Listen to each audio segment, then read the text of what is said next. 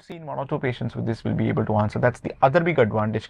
That's a big what do you say, a reminder for the repeaters, because how much ever you try hard, if the person is well oriented from MBBS, is doing his internship properly, is going for his final year classes properly, is studying in a proper college and watching videos from fourth year, it is impossible to beat him. How many times you repeat? That's a simple reason why statistically people who repeat time and again actually come down with respect to the ranks, primarily because you are always giving your first chance, or now we used to consider the second chance as the best chance. Now I say your first chance is your best chance. So that's it. So that's why this is